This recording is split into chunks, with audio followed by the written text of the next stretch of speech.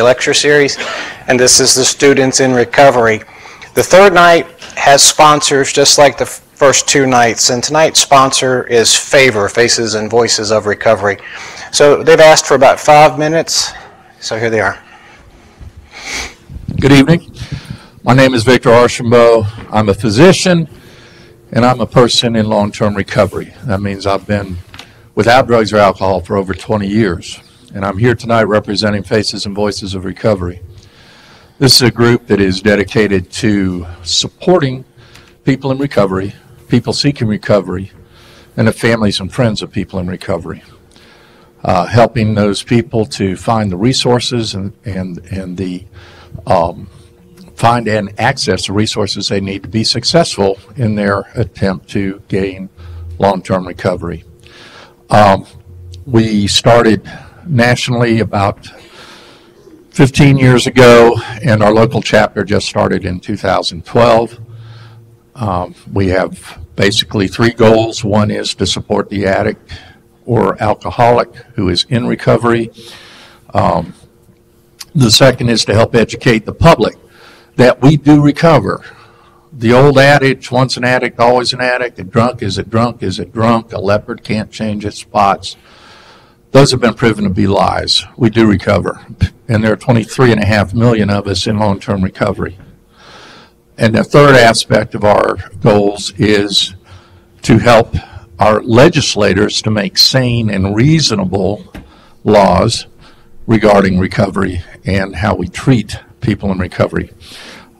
So we have some brochures at the back if you'd like to pick one up. We encourage you to help support this movement because we have a message to carry to the world. We do recover. Thanks for your time.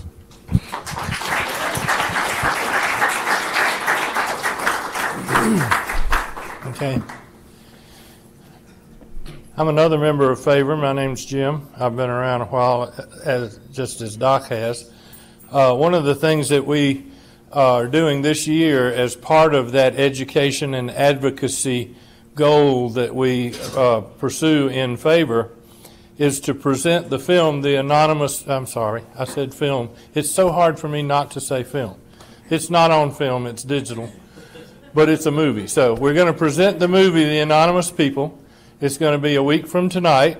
It'll be at 7 o'clock, just like tonight, except we'll still have dinner over in the Cafe 1100. And if any of you have ever been to the Trestle and enjoyed it, then you'll want to come back next week at 6 o'clock.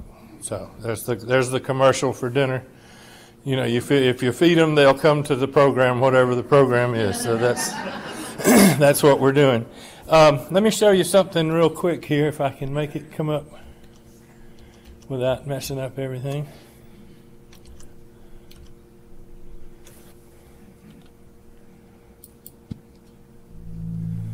Whether we want to admit this or not, this is our Black Plague. There's 25 million people that suffer from this illness. We have an epidemic.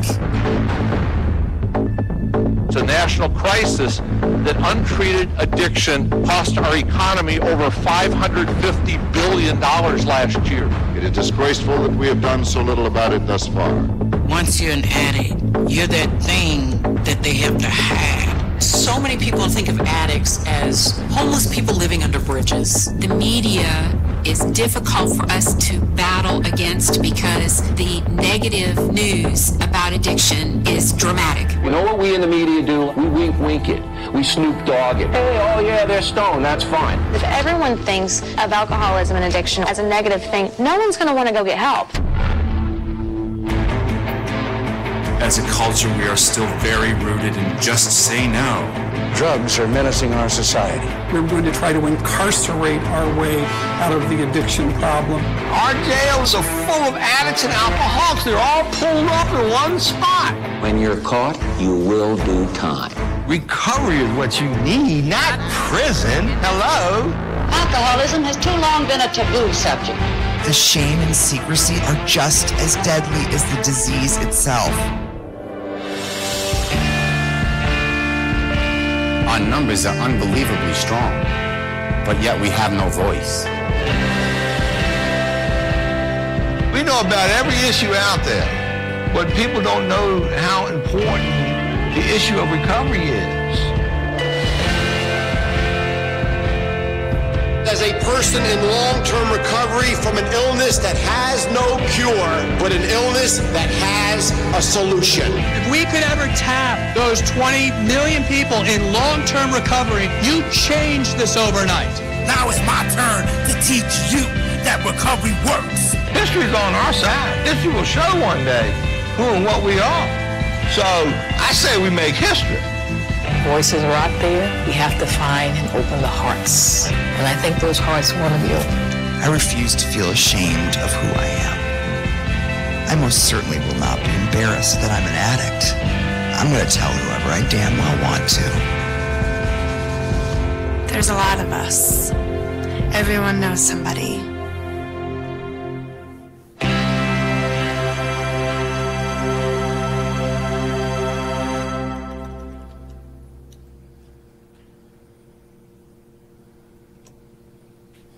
Well, that's the commercial for it. I hope you'll come back next week and see the whole movie, eat dinner with us, maybe learn a little bit more about Favor, have the opportunity maybe to join Favor. You might see that there's something that you can add to this. We don't need to let the news media define us by only showing pictures of the people that kill themselves who are famous, and we don't need to sit by and let only the bad side of this situation be made public. So next week, 7 p.m. in here, dinner at 6 p.m. Tickets are free. Please come back and bring 2 or 3 friends with you. Thank you.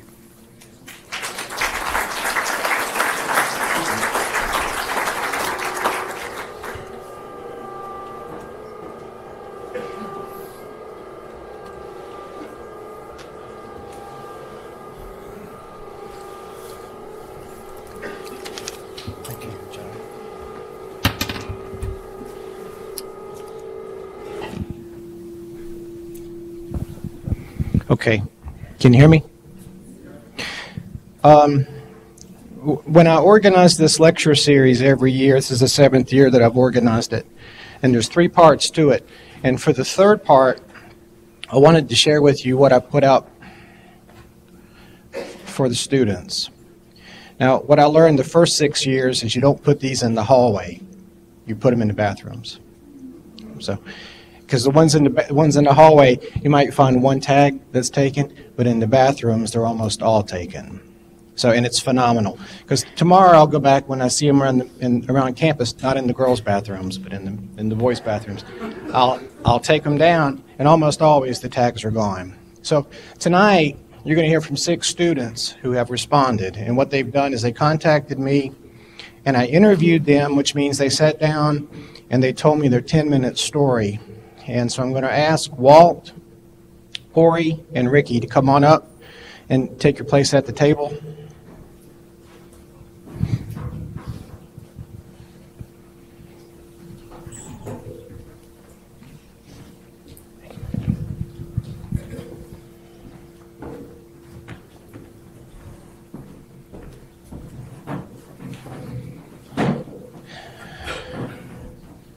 And I can guarantee you that we're all nervous. I can guarantee you. So I'll let them tell you their stories. They're going to do it 10 or 15 minutes at a time from start to finish. And then after this group of students, we'll take a 10-minute break.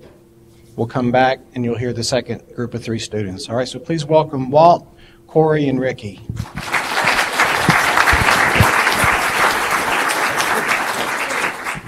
Hello, everybody. My name is Walt. I'm an alcoholic. I guess I'll start with my childhood. It was just a pretty normal childhood. I grew up, I was adopted with 2 adopted, a brother and a sister. I didn't grow up in a home with alcohol. There wasn't any.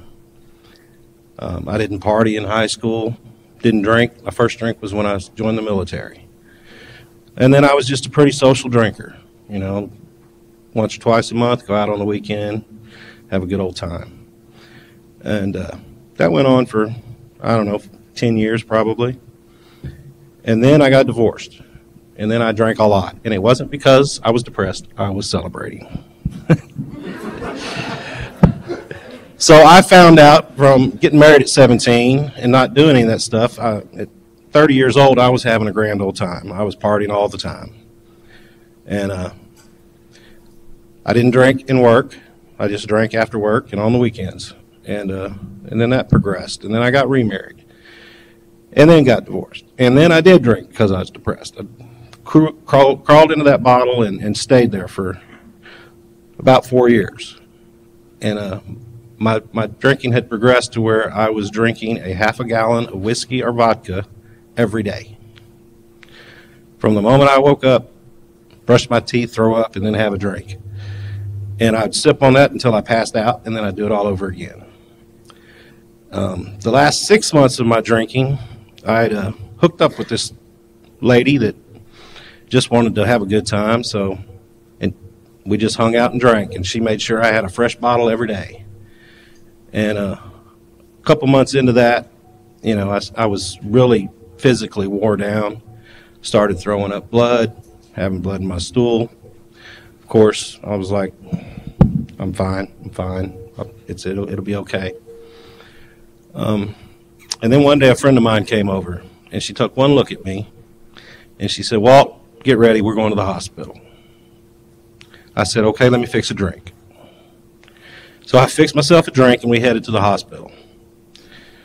Got to the hospital, you know, got admitted.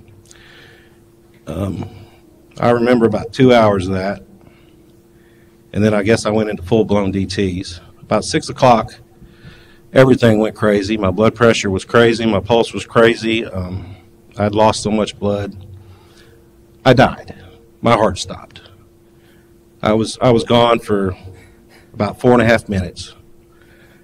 And there's a reason I'm back here. The good Lord brought me back, and I think I had my spiritual awakening when I was in a coma. But I was very, very lucky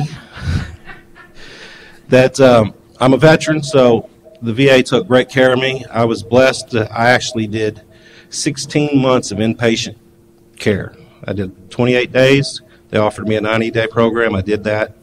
They offered me a year-long program, which was a work study kind of thing to get you back to working while you're in recovery. And I finished that. And 2 months after that, I got hired back at the VA. I'm a peer specialist.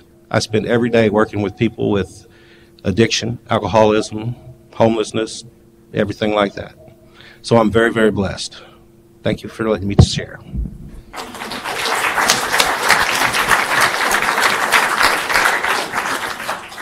Well, hello everyone. I'm actually here to talk to you about something a little different today. 2 years ago, as I am today, I was 6'4" and weighed 135 pounds. I was dying of malnutrition caused by a mental illness known as anorexia nervosa. This is my story. Growing up, I had a pretty normal childhood. My brother was an all-star athlete. I too showed a lot of promise in terms of becoming an athlete until I was in about 2nd grade, and my gym teacher, physical education teacher, noticed that I was doing some tics, like with my eyes and with my shoulders, and that was from something called Tourette's syndrome. And as I grew up, it progressed worse and worse, and it started to really have an effect on my life. I was made fun of a lot as a kid, bullied. My group of friends certainly were not the popular kids, and most of them had issues of their own. And I never really found my place in life. My brother was this all-star athlete, tons of friends, went to all the parties and stuff, and I was just kind of a loser, and I always kind of felt inferior to him. So that's kind of how I went on through junior high, and in high school, I did meet a girl, spoiler alert, not the one that came with me today, and that started probably the worst 5 years of my life. It was a very verbally abusive relationship. She put me down a lot, made me feel inferior to her, insignificant to her, made me feel like it was a privilege to just be with her. And that was just absolutely devastating on my self-esteem. When I was in college, I was working full-time throughout it and didn't really have a whole lot of fun, and that just made me feel terrible. While my classmates were out partying and socializing, I was working in a Kroger gas station in one of those bulletproof boxes, just all alone. And about that time, I started to get into like fitness and nutrition. At first, it just started off with, going on websites, reading things about nutrition.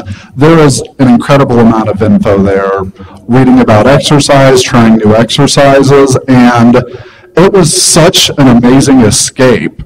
You can really focus your whole day on what you're going to eat, how you're going to prepare it, when you're going to exercise, how much to do. It can absolutely become an addiction, and it did for me. And after graduating from college, I made a terrible mistake of getting a job at Abercrombie & Fitch corporate office, which was a extremely triggering environment for someone who was having body image issues. I mean, there was literally pictures of naked, muscular men on the walls in the corporate office, and it was a place where you had to walk the walk and talk the talk and look the look and drink the corporate Kool-Aid to fit in. And me, as a person who was becoming more and more skinny, I was just never going to fit in, and that also made me feel like an outsider. At my very worst, like I said, I was 6'4", 135 pounds. My skin was turning yellow from jaundice, and I guess I hit rock bottom one day when I was at the gym at work running on a treadmill, and I passed out. Luckily, no one really noticed, so I got back up and I finished my run. And during this, family and friends were becoming more and more concerned, and finally I started to look into getting treatment. To be honest with you, this period of my life, my memory's kind of fuzzy, just due to how malnourished I was. I don't really remember a whole lot about it, but I do remember starting treatment and being very scared, afraid, and just kind of not sure what it would be like. But there was one thing that I knew, and that was that I was not going to waste anyone's time, and that I was going to work harder in treatment than I did when I was working 40 hours a week and going to school full time. So I started treatment, and I was in there for 6 months, and it was a very humbling experience. I walked in on the first day and was just like, oh my God, there's all these crazy skinny people running around. Well, I was much worse off than all of they were. I just didn't know it at the time. But I mean, I learned how to eat a balanced diet. I learned how to exercise in moderation. I learned how to have self-esteem, how to have self-worth. I learned how to make friends and how to socialize. And I learned about some of the underlying issues that I had been covering up with my eating disorder. And I had to work my ass off, that's for sure. At one point, I was eating like 5,000 calories a day to try to gain weight, and from someone, as someone who before was eating like 1,000, that was just quite a shock to me. But I made it through, and I'm here today. I'm happily engaged to a girl who was not my crazy ex-girlfriend, so I made it. But there was definitely a few things I learned while in treatment that I think were the real takeaways for me. One was that while I was in treatment, I was going to work as hard as I possibly could. It would have been a waste of my time, insurance money, and the therapist and doctor's time if I didn't. Another thing was I had to accept that I had a mental illness. It's no different than someone who has diabetes. Someone who has diabetes has to go get insulin and go to the doctor and monitor their insulin levels. I too had to go to the doctor and keep track of what I was eating. It was no different. I had a disease. Another takeaway I had was that I had to kind of make treatment fun for myself. I kind of had to take a hold of it and make it my own. When we were sitting around on our meals that were observed, we always pretended they were dinner parties, and I would sit at the head of the table and say, "Oh, I'm so glad that all of you joined us here today. Oh, I think I forgot the Dom Perignon again, but I'll have it next time." You know, so we made it fun, and it was a horrible experience. We were all scared to death, but we made it fun. And another thing I learned was that I had self-worth. I was worth recovering and living a good life, and that I discovered who I was underneath my addiction. I discovered that I liked cars, and I liked riding my bike in moderation, and I did like running, but if my knee hurt, I would actually stop. And I replaced my addiction with doing things in moderation. I didn't replace it with drinking 20 cups of coffee a day like some people I knew. I didn't replace it by going tanning 5 times a day. I replaced it by doing all those things in moderation. And really, moderation and balance was kind of the whole theme of my recovery. It was okay to exercise in moderation. It was okay to eat any food in moderation. It was okay to socialize in moderation. Everything in balance and in moderation, and that's what basically allowed me to live the great life I'm living today. Thank you.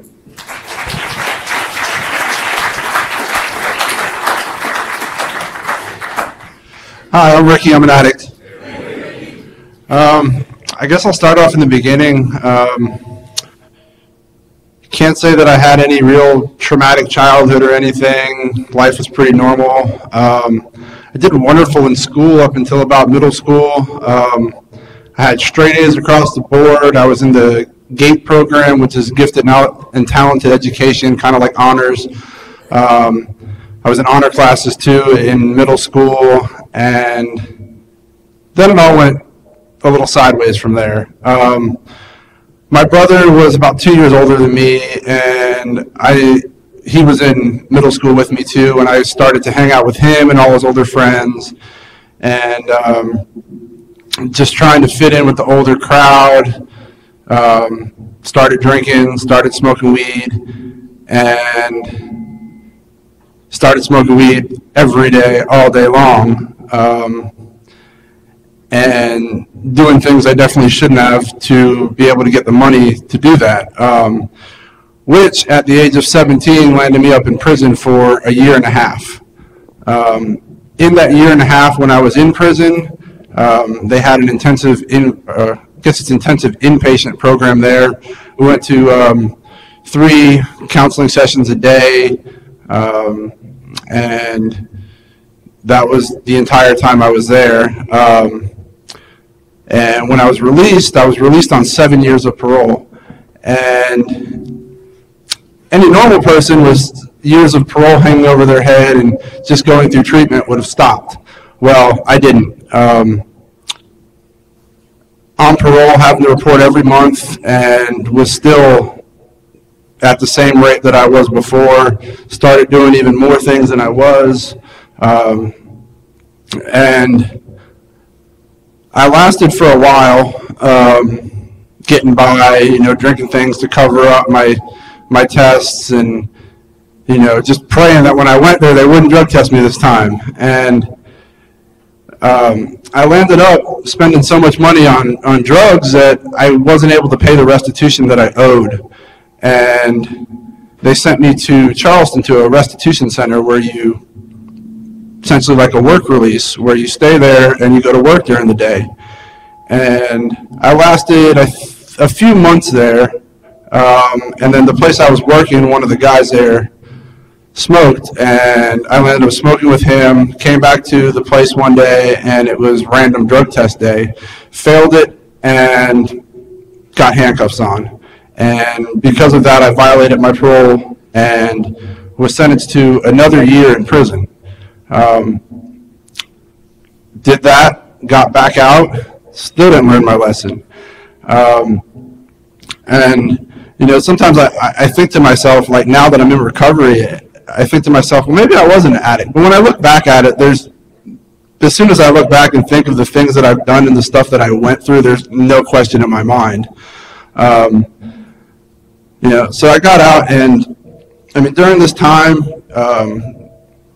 you know, they made me report to, you know, 12-step programs, and none of that actually worked for me, only because I didn't really want it to work. You know, I wasn't willing to give up what I was doing, and my addiction progressively got worse. I mean, I've probably done and tried just about any drug you can think of.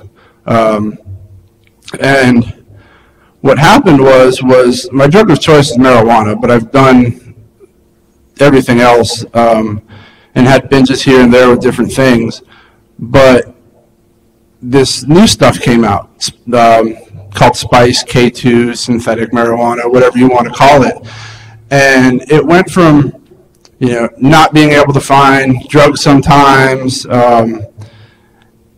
So with the ease and availability of that stuff, I just transferred over, and it worked. Granted, it worked better than the weed. It got to the point where I didn't even smoke weed anymore because the other stuff worked so good. But the problem was I was spending probably $80 to $120 a day on it.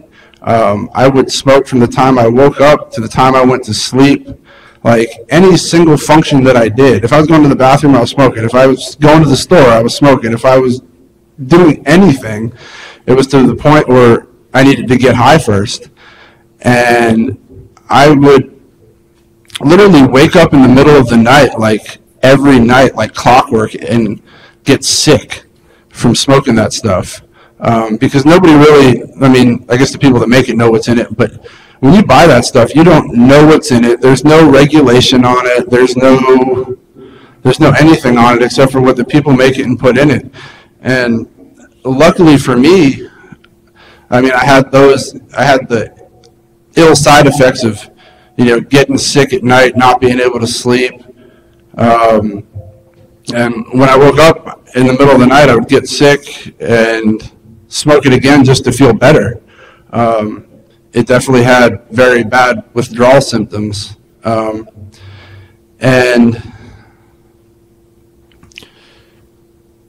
it got to the point where I really wasn't even getting high anymore. It was almost just like repetition. And I finally decided to do something about it. And I was able to get clean and stayed clean for about 90 days or so.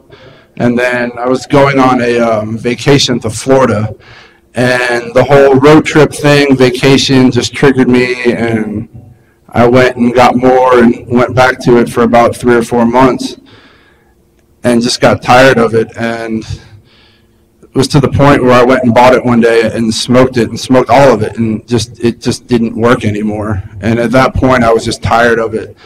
And I finally decided to do something about it and quit. And when I quit, the side effects of that stuff were nasty. Like literally for a week after stopping, I wasn't even able to eat. Like I was hungry, and as soon as I would start to try to eat something, I just could not eat. Couldn't sleep right. And it took me a good week just to get back in any sort of normal state. And I'm lucky because, I mean, I read in the news about people that have smoked that and had massive brain problems, heart attacks, and just all sorts of really bad health-related problems. I mean, people have even died from it. So I'm definitely lucky in that aspect. And in the end, I mean, I found the program that works for me. I go there pretty much every day. I have a network of people that if I have a bad day and feel like something's going wrong, I can call them and they're there to offer their support and tell me how they were able to get through what I'm going through because they've been there and done that. And it's definitely working so far, and I think that's about all I got. Thank you.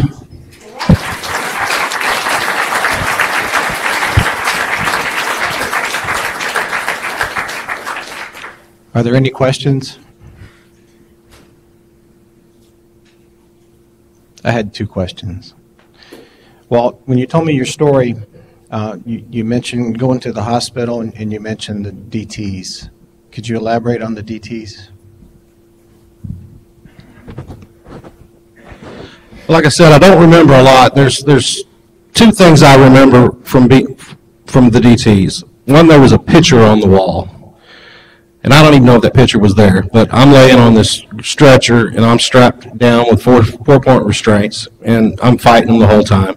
And I look up at this picture and my friend's face is in the picture. And I keep saying, give me that knife. Give me that knife. Throw me the knife. I don't care if you stab me with it. Just give me that damn knife.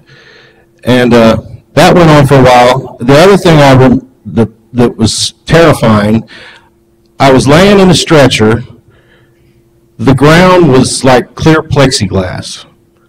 My restraints weren't restraints, they were chains. And I could see people underneath the ground with computers and stuff. And they were, in my mind, they were terrorists planning the terror attack.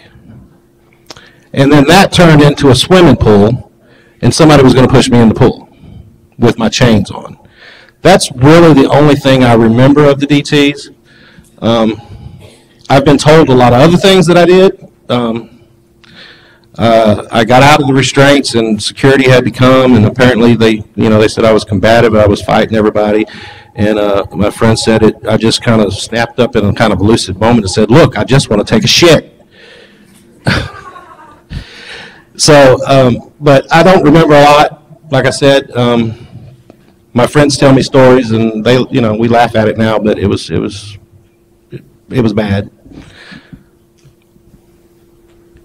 And I don't think you mentioned your sobriety date. Oh, I'm sorry. August 2nd, 2011. Okay. Thank you.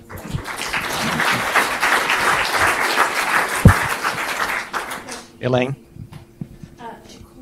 Because it's so unusual for me to hear men that struggle with an eating disorder. Do you thought, was there any aftercare that you continue to use? And have you found, how do I say this right? I've struggled with an eating disorder also, so I can identify with you.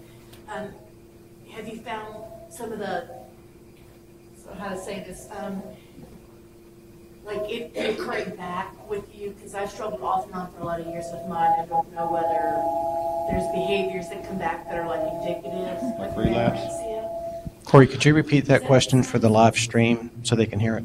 Yeah. So she was basically just asking me if there's still any triggers and behaviors that still happen to me that are eating disorder behaviors, and the answer is yes. They don't happen very often, but from the treatment I received, I can identify them as soon as they happen, and just from all the education I've gone through it, learning about the disorder, about my disease, I can identify that, okay, yes, that is an eating disorder behavior, and okay, no, it's a normal behavior, or I guess nothing's a normal behavior, but a non-eating disorder behavior. And if I do have a behavior that is one, I have a huge network of friends that I met in treatment.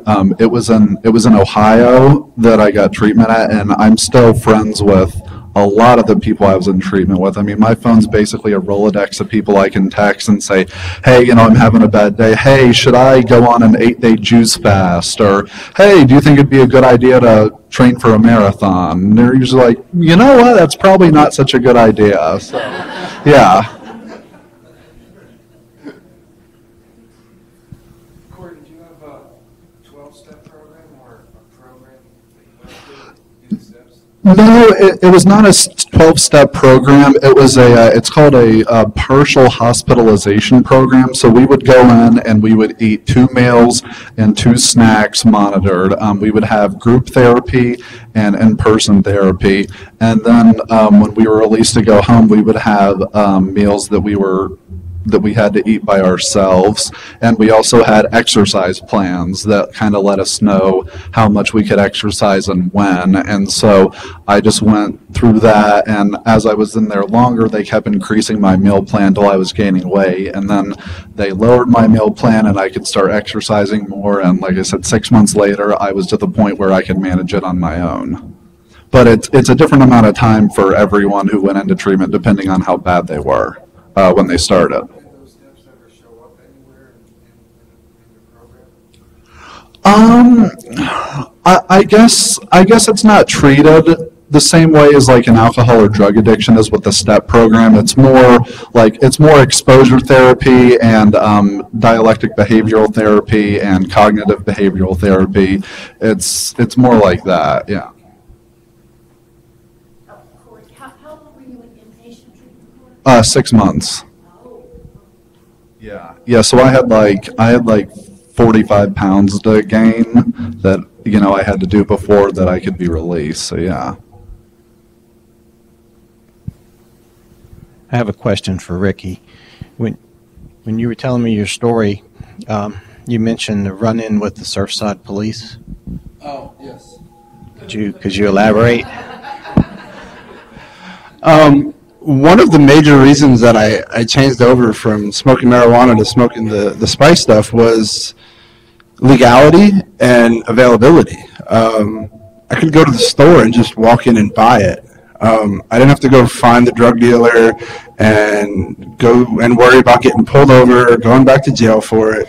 It was legal and readily available. So there was a store in Surfside that sold it. I don't keep up whether they do or not anymore, but I went there one day and went inside and purchased it and left. And I was leaving the place and had packed a bowl and was ready to smoke it and was driving and noticed a police officer behind me.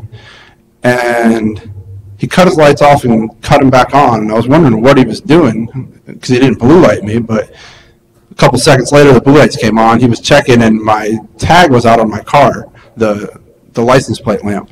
So he pulled me over for that, and I guess because of the place I was leaving, probably they had some suspicion that I probably had something on me, and they wanted to search the vehicle. Well, I knew I didn't have anything illegal on me, so I let them search the vehicle, and in the door was my pipe that was packed full of the stuff. And they found it, and this pipe had never been used for anything else, so essentially they took it, they put it in their little test kit, and it came back negative for marijuana, and essentially there was nothing that they could do about it but let me go, because in the law's eyes the stuff was legal, and there was just nothing they could do about it. They tried to tell me that what I was doing was wrong and I shouldn't be doing it and all that stuff, but in the end they simply wrote me a warning for my license plate lamp and let me go. And the major problem with that stuff is, I haven't been keeping up on it at all, but the major problem with that stuff was the legislature, to make it illegal, they would simply make the chemical compound, the synthetic marijuana compound in it, illegal, and then chemists would simply change a molecule or two here or there, which would make it become another chemical compound, which wasn't illegal. And so they were getting through loopholes in the law, and as soon as one became illegal, they would just make another one and make it legal. I don't know what's happened since then, if they've figured out a way to make a blanket ban on it to make all of them illegal or not, but at the time it was totally legal. That's all my questions. Anybody else got any questions?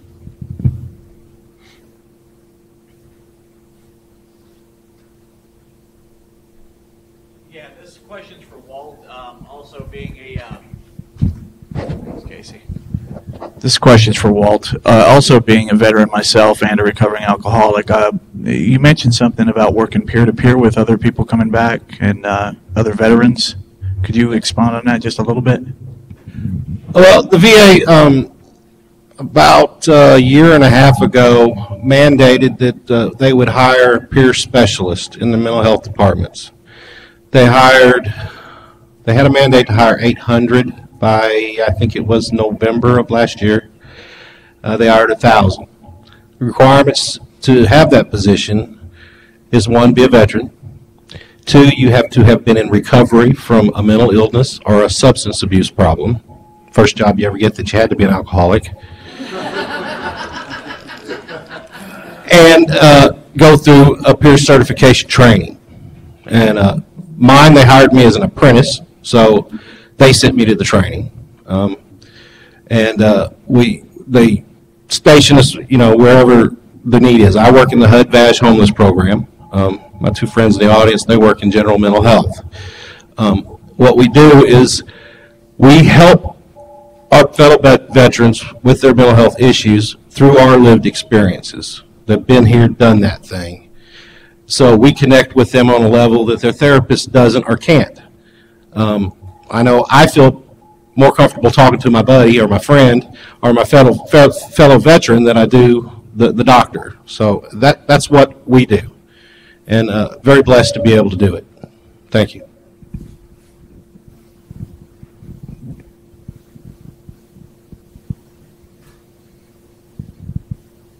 Okay, let's give them a round of applause.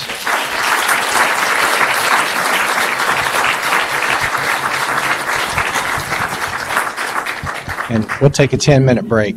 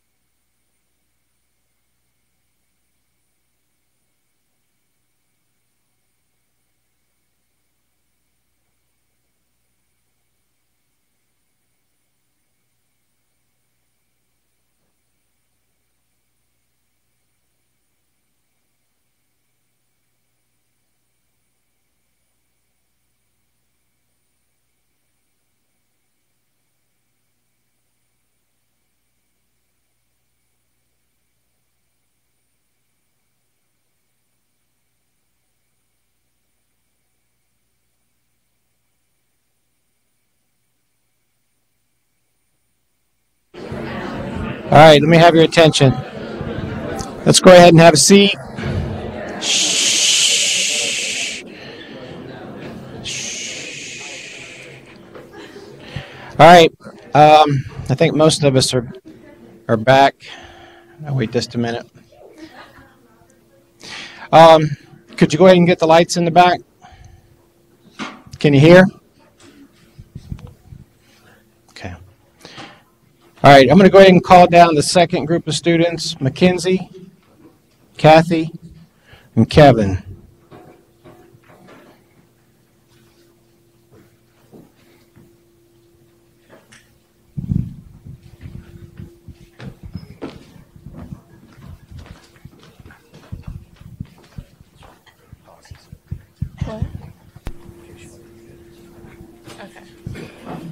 Should I ever mute it? Okay. Oh, you guys are all prepared. Okay.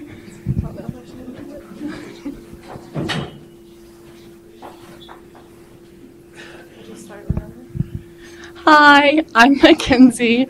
I'm really nervous right now, so you guys just bear with me. I just had to call my mom, and she prayed for me over the phone, so I'm struggling right now. I'm really young, obviously. I'm only 18. When I grew up, I was raised mostly by a single mother. There's 4 of us.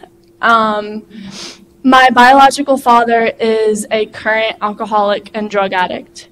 My sister's biological father is a recovering alcoholic. And the man that my mom is married to right now, who I consider to be my real father, he is a recovering drug addict and alcoholic as well. So I grew up around addiction. And to me, it was something that seemed very normal. I didn't ever see that there was something wrong with that kind of behavior because I saw adults doing it all the time. Because I'd never had a father figure in my life that was always around, I started having really bad self-esteem issues when I was in the 6th grade. And I was a twig. I was probably half the size that I am now. And I thought that I was extremely fat. And it got worse when I was in the 8th grade, and that was the first time that I ever hurt myself. And that didn't become a problem for me until I was a freshman in high school. And that was when I hurt myself every single day. It became something that was kind of a punishment for me. I hated the person that I was. I didn't have good relationships with anyone in my family, and that was because I struggled so much internally, and they say that you can't love anyone else if you don't love yourself, and that was a big issue for me. So when I was upset, I would hurt myself. If I was sad, I would hurt myself. If I got in a fight with my mom, I would comfort myself with the thought that I can just go home and I can hurt myself, and that was something that seemed refreshing to me. It was something that I liked the thought of. I did that for about a year, and my mom found out accidentally, and I had to stop for a period of time because she would check every single day. And she checked in the spots that seemed like the most normal spots. So she checked my arms and she checked my thighs. And eventually she thought, okay, she's fine. She's not doing it anymore. There's no more fresh marks, so I'll just stop checking. And so that was when I started again. And I got smarter about it. And I did it in places that I knew she would never look again. So I started doing it on my sides. I would do it on the inside of my thighs where I know she wouldn't look. And today I'm covered for the most part in scars. I have words written on my thighs. And fortunately for me, I discovered the foundation to write Love on Her Arms, which is an unbelievable foundation. And hearing the story of Renee, who they based the foundation off of, knowing that someone else went through something like this as well, and that she was able to stop doing that, that made me want to stop as well. I didn't want to have more of these scars on my body because they're not very pretty looking.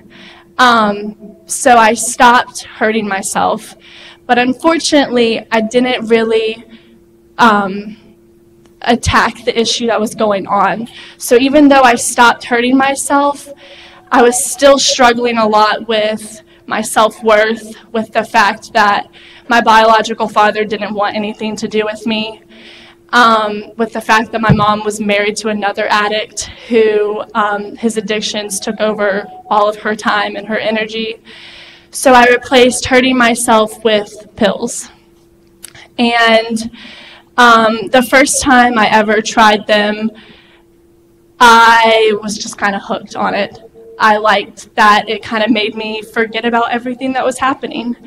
And I liked that it was so easy for me to get a hold of because there was an addict in my house who was using them as well. And so I would steal them from him. I got allowance every week for taking care of my brother's cat. And I would use that money to purchase them on my own. And when my mom would ask me, where's all this money going? Why don't you have any? I would just say, oh, I had to pay so-and-so back for this, or oh, I had to buy this for school. And she just never picked up on it. And the first time that I ever overdosed, my dad found me in the bathroom floor. And I don't remember this moment very well, but I've heard stories of it. And I do remember he saw me, and the first thing he said was, how many did you take? And because he was an addict himself, he could recognize exactly what I was doing. And I had taken over 20 Vicodins. And I remember him carrying me down the stairs, and he was saying, I don't think she's going to make it. I don't think she is. And they were about to take me to the hospital until I started throwing everything up. And my mom, who was in the medical field, said, okay, she's throwing all of this up, so that's good. So they just let me get it all out of my system. And then that night I had to sleep with my parents, who throughout the night made me respond to them to make sure that I was still alive. And after that, that didn't really do anything for me. I continued on using, and eventually it got to the point where I couldn't even walk up the stairs without passing out.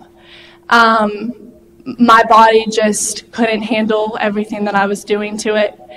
And my stepfather went through a program that's called Hebron Colony Ministries, and it's a religious-based facility. And they have a female version of it in another state. And my parents brought a brochure to me, and they said, you either stop what you're doing or you're going to this place. And I'm a very social person. I like being around people, and I did not like the thought of being sent away somewhere, away from my family and my friends. So I told them, okay, I'll stop. I was kind of put on lockdown. I had to go to Hebron every single weekend, so I was around men who had been addicts for 3 times the amount of time that I've ever used. And being in a place where there are these men who are doing everything that they can to become better, and having these conversations with them about their struggle and where they are now, it was so inspiring to me. And I thought, if these men who have been addicts for 20-some years, doing stuff way worse than I can stop, then so can I. So with the help of being around those people, I was put into therapy, who I had an amazing psychologist who taught me how to recognize my triggers, taught me ways to cope with the moments when I want to relapse.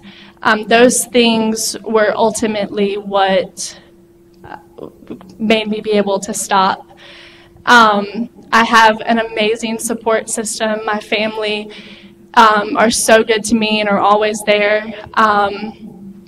And having an amazing relationship with God has got me through this. I really owe it to those things. And on days when I feel like it's just too much and I don't want to keep trying anymore, I think of this conversation that I had with my sister. She's a few years younger than me, and she's my absolute best friend. And she is tied to my hip and wants to do whatever I do. And when I was going through my addictions, her and I had a really bad relationship. And one day, her and I were just goofing off and having a good time together, and she got really serious, and she looked at me and said, "Please don't ever go back to that person that you used to be." She said, "I didn't like what you were doing then, and I want you to stay like you are now." So when I have those moments where I just want to give up and stop trying, I think of my little sister and how much I hurt her when I was using and how much she needs me now. So thank you.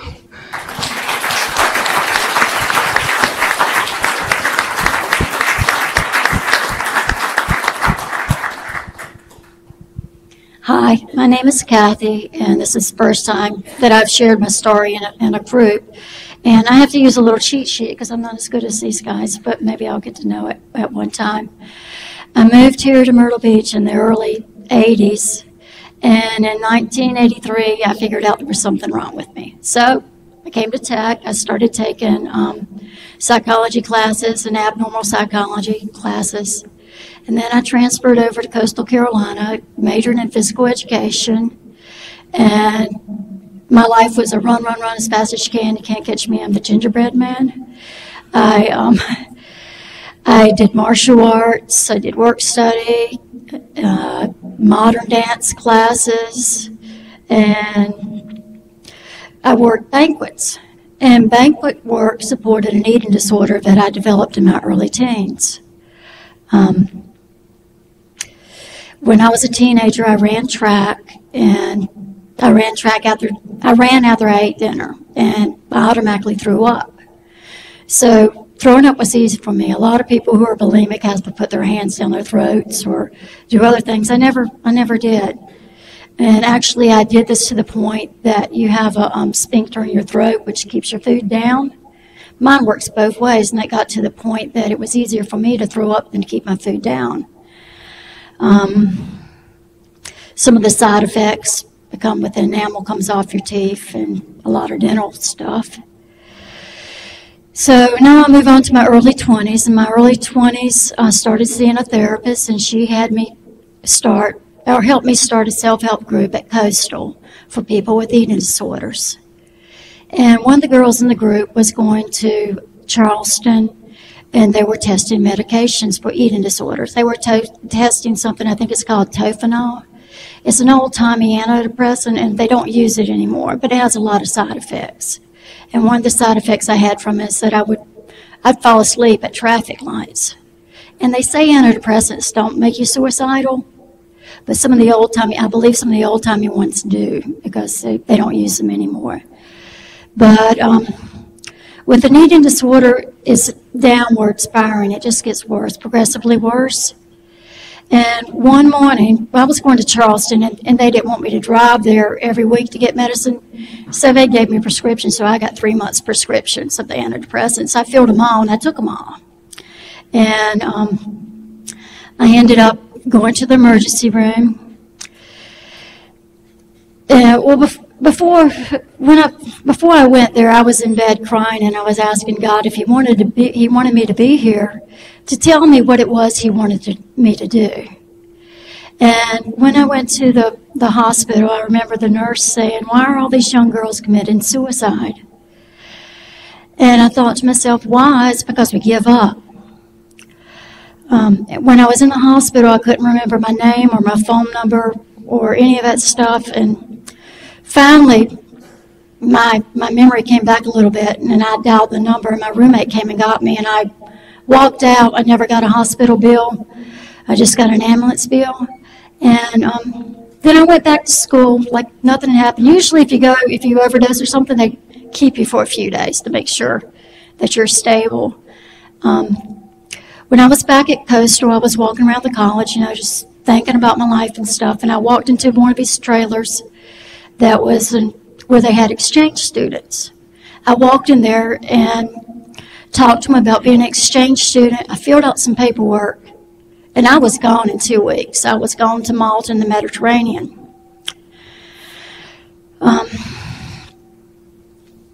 In Malta, I was still very sick, and I was sick to the point that I wasn't staying in a flat, and that's kind of like an apartment, but they call it a flat over there. And we had one bathroom, and all of us had rooms. I was so sick that I would get cooking pots out of the kitchen and keep them in my room so I could throw up, and then when they left, I could flush it down the toilet. That was... So Malta's like an island with a lot, it's like a Catholic island with lots and lots of churches. So I spent a lot of my time in churches on my knees praying, and I took spirit combat, which was a martial arts, and I was doing a lot of fighting in the ocean. And one day I got in this little boat, and there's a little island called Gonzo, and I was paddling over to the island, and I was praying. And I was really praying real hard, and then I saw a triple rainbow, and it's like, okay, all right, I still have the strength. I have faith that God is still watching over me. So I stayed sick, but I moved back to the beach and fell in love and got married and became pregnant. And one of the reasons a lot of us tend to recover is because we want to do it for the child. And it was really hard to recover when I was pregnant, but I really, really loved the baby that I was carrying. And I did a lot of praying and a lot of crying, and basically had a recovery without finding the underlying causes. So things were going along pretty well, and the person I married, he developed his own addictions. He started gambling, and I don't know if he was an addict before I met him or not. He came from a good family, a military family, but he got into drugs so bad it was taking everything that we had. I would come home, bicycles would be missing, the kids' toys would be missing, and he said, well, he was doing construction. He was real smart, but a lot of times smart people get mixed up in drugs. And we moved into this trailer that he was going to fix up, but it didn't happen that way. I had 2 small children at this time. I was staying in a trailer that wasn't safe. It had aluminum wiring, holes in the floor, the roof leaked, and we ended up with 1 car. I was stuck there, kind of isolated, and eventually I left him, and I got a job teaching preschool. That way I could take care of my children and work at the same time, still staying in the trailer. And this whole period that I was staying in the trailer, I was relapsing. And it came to the point again where I couldn't even keep spinach down. I couldn't keep anything down. So we'll move to the good thing. My life later improved. I was at church teaching preschool, and I never told anybody about anything that was going on. And a nun came to me one day, and she told me about Habitat for Humanity. And I didn't know. I thought I dressed okay. I didn't think anybody knew, but God had probably sent her to me. And I eventually got a home through Habitat, and Habitat provides homes for people who are in a certain income bracket. And it's no mortgage interest loan, so you do make payments. And you have to do sweat equity, so you do work to get into your home. But I was still sick and keeping it pretty hidden. And then I said, when I was lost, I prayed for a map. And when I was lost with a map, I prayed for a guide. And with a guide, directions are easier to follow. So at this point, I'm living in a trailer. My ex-husband, who's still an addict, is coming around. He is really freaking out on me. He's painting my windows, making them closed so I can't see out. He's sleeping in my shed, so basically stalking us. And I did have a computer that my in-laws had gave me, and I met Jeannie Ross. She has her PhD, and she owns Marisol, which is a recovery center in Arizona. She walked with me every day while this was going on to help me get better. And she helped me understand that the eating disorders, to learn to challenge the eating disorder voice with my healthy voice. And when the eating disorder voice came around, I learned to tell it to go away. And I felt like I had a multiple personality there. And she explained that the eating disorder is a part of yourself. And it actually was a coping mechanism because I came from a family where there was domestic violence to the point that my brother, who is a police officer, carried on that tradition. And 3.5 years ago, he shot and burned his girlfriend 2 days before they were supposed to get married because she called off the wedding. All this abuse and stuff, they were older than me. They got most of it. By the time I came around, there wasn't really a lot of abuse, but that's how it affected them. They carried it on generation to generation to the point that it took somebody's life. But let me move on to today, how I eat and stay in recovery. I do attend Celebrate Recovery pretty often. I eat pretty authentically. I just listen to my body, and I follow the food pyramid, and I pay attention, and I try to remember to be thankful. I exercise moderately. I do yoga. I walk my dogs. And I learn to live life in the here and now. And that life is very good for me, and I have everything in abundance. I'm a licensed massage therapist and esthetician. I've been doing that for 10 years. I'm also now presently in the Human Services program, looking for something to do when my hands wear out, something that I have a background and something that I can carry on. And today I believe that God had provided divine intervention, and I know that it was real, and that I will never go back to the sick, self-defeating behaviors that I once lived. And if you have an eating disorder, just say, get help. Don't give up. I left some brochures outside. For the last 2 years, I have volunteered with the National Eating Disorder Society, where what I do basically with that is I'm a navigator. I get people to where they need to be. And that's all I would say. Thank you.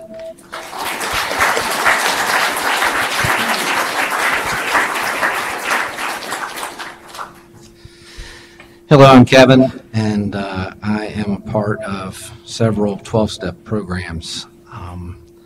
I was born in Danville, Virginia, but I would say my hometown is Winston-Salem, North Carolina. All my family is from there. I had a father that was a work hard, play hard, kind of a functioning alcoholic. His father was a full-blown alcoholic, not in recovery. And on my mother's side, she was one that would have one, maybe possibly 2 drinks, and there was a little bit of mental disease. That's nice.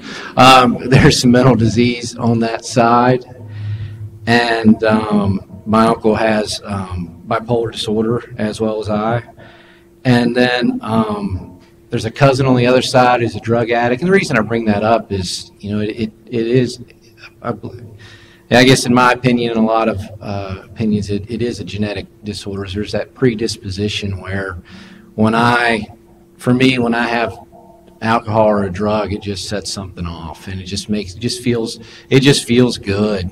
And I wish it didn't a lot, but hopefully I won't have to worry about that anymore. But anyway, so I'm 14 years old, and I started playing golf. And in one summer, I went from not really playing to shooting par. I mean, I guess I was an addict to begin with. I literally would practice from 7 in the morning to 10 at night.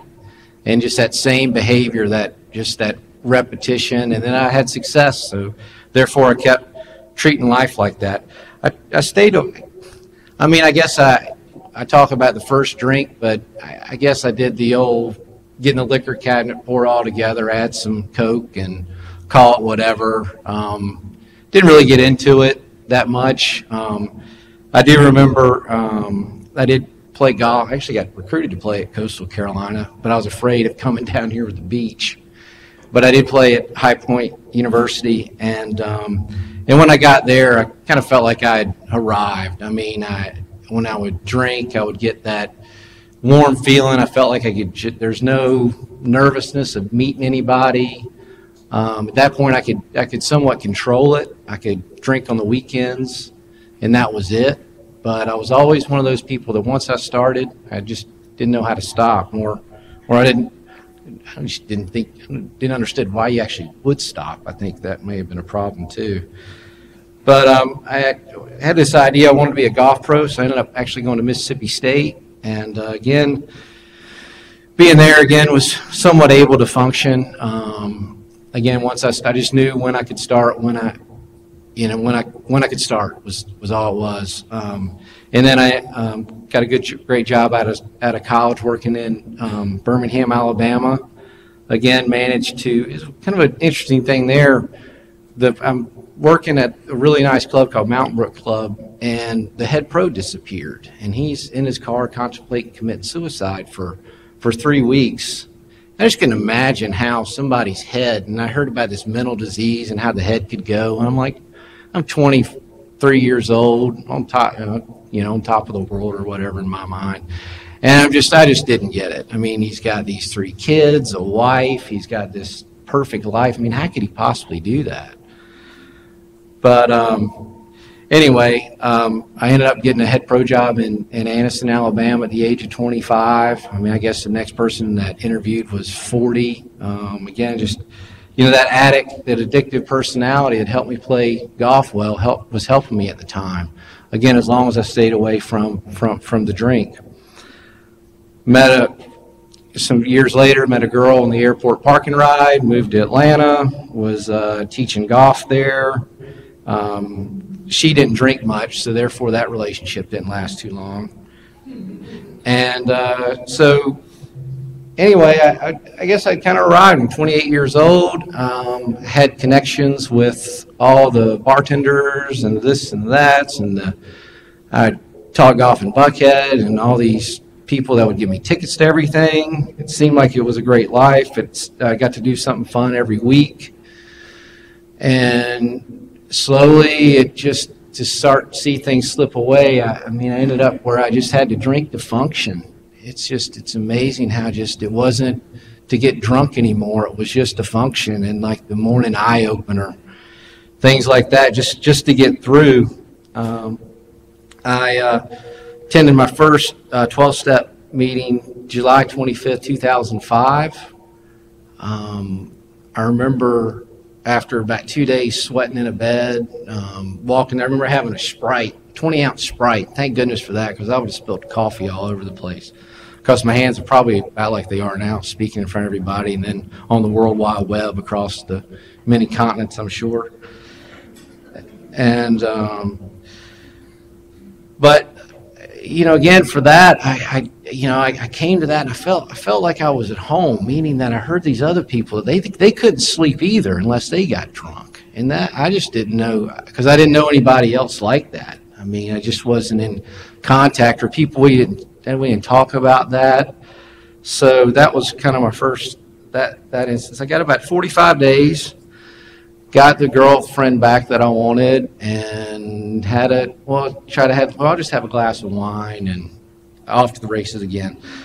I was on a binge, woke up, never forget this. I mean, I'll never forget being in my apartment, looking over the place, stuff just an absolute mess, and looking up there and closing my eyes, said, God, I've got absolutely nothing to give anymore. I have nothing. I just felt spiritually bankrupt.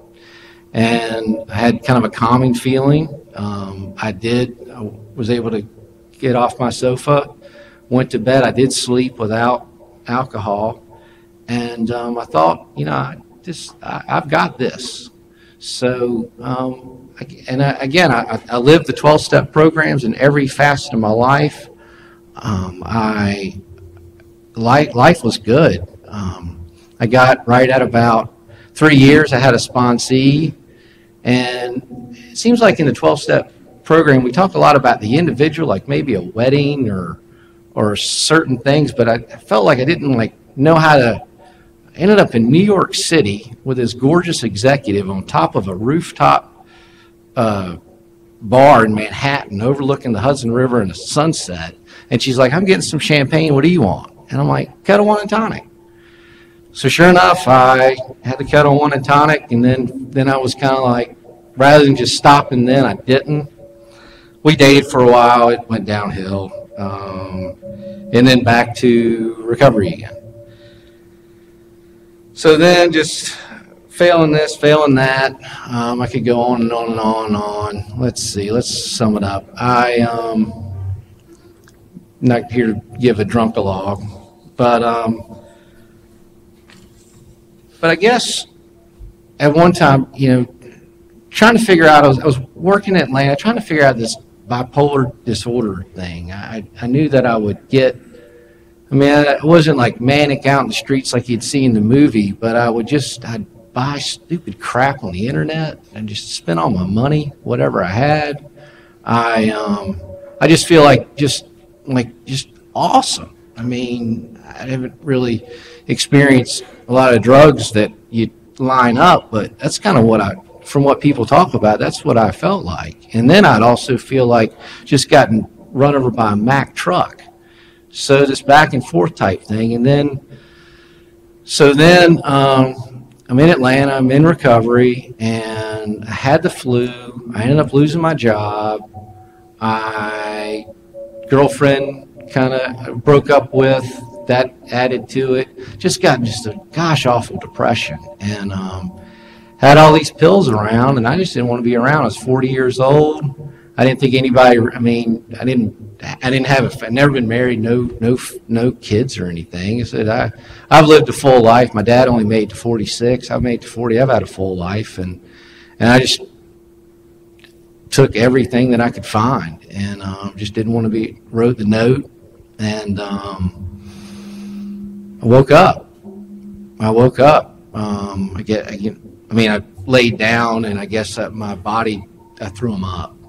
So then thought I'd give it another shot, and that didn't work either. And then one more shot, which I had it figured out this time. I really did. And it was kind of weird. I always wanted a place with a view. It's amazing what depression can do. Here I've got this. I'm on the 15th floor, corner place, got this unobstructed view of the city, and I got cardboard over everything because it messed with my TV. I couldn't watch TV. It was dark. It was just awful. So anyway, had all those. This was it. I'm done. Tried to clean up best I could so it wasn't a mess when they found me. But I woke up again, and I called my mom and sister. They came and got me. And I came to Florence. My sister works in McLeod in Florence. And I was in the hospital for a couple days, 4 days. And then I went to Three Rivers for treatment. And, for me, the absolute bottom was, so I'm in treatment. There's like where where my fellow drinkers were, but I was in this other side. And anyway, I'll never forget, they had all my stuff, and a guy named Robert said he had to do a non-invasive search. And I'm kind of wondering what that is. So you need to take your clothes off. And next thing, I'm naked in front of another man, and I'm just saying, like, how did I get here? How did I get here? I walk out, and there's people are walking down the hall, slobbering down their face. They ended up being my friends, but still, just like, how did I get here? And the other times, waking up. There's a few times, obviously, where's my car and that type of stuff. But no, just, how did I get here? My mom and dad, they loved me.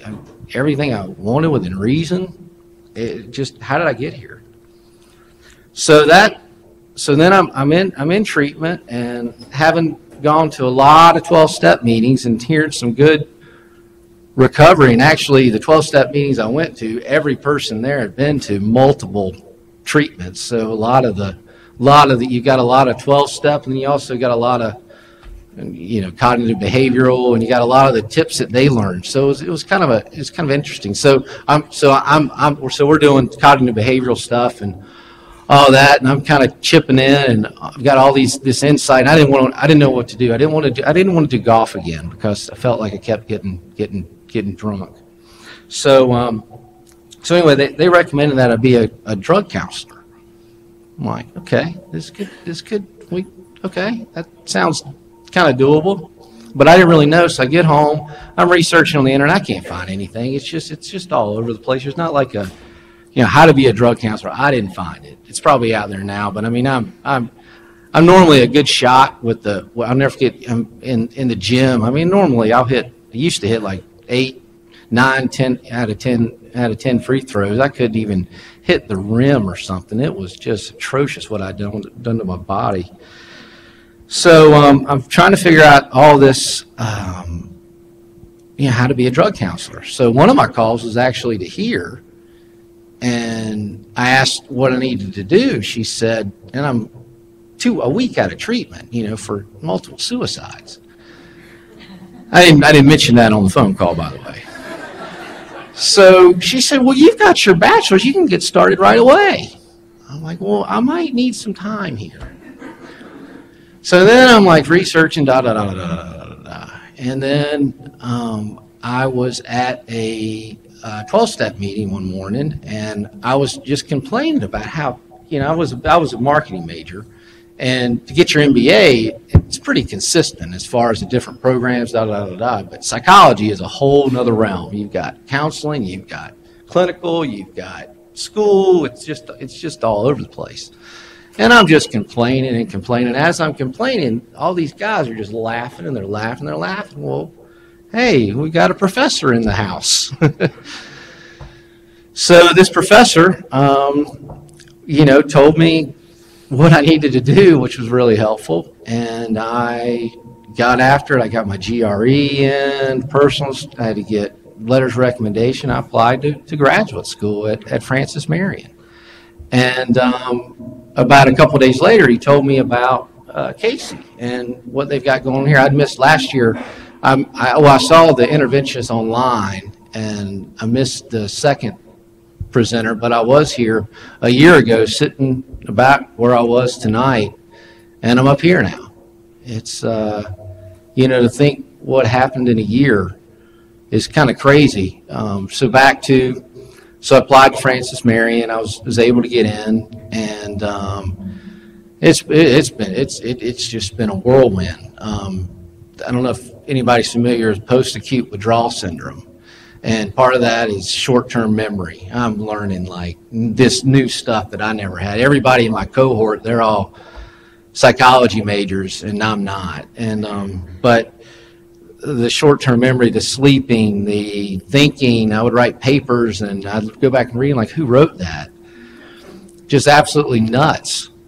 And then, so then, as I've got to do practicum work, I wanted to work at a substance abuse center. So there's a place called Bruce Hall, and it's a detox center. And actually, we just started doing inpatient rehab, and I'm actually doing my practicum now. So I'm actually the guy now that does the invasive searches now, so that's kind of interesting.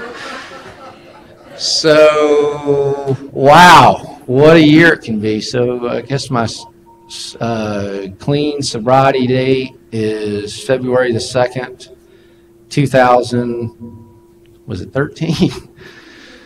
But it's been about 13 months, and my life is a lot better. It's better because of people like Casey. It's better because of people like my sponsor, Steve. It's better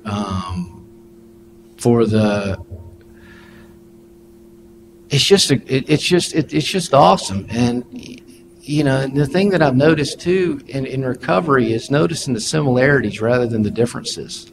Again, when I was living in Atlanta, I mean, everybody's my age, looked the same, all that stuff.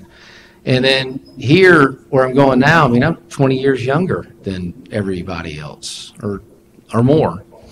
But anyway, I probably spoke long enough, and that's about it. So I'm just going to close. Thanks for letting me share.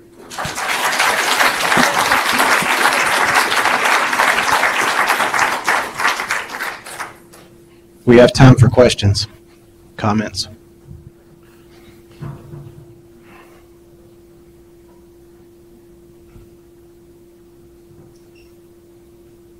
Okay, let's give them another round of applause.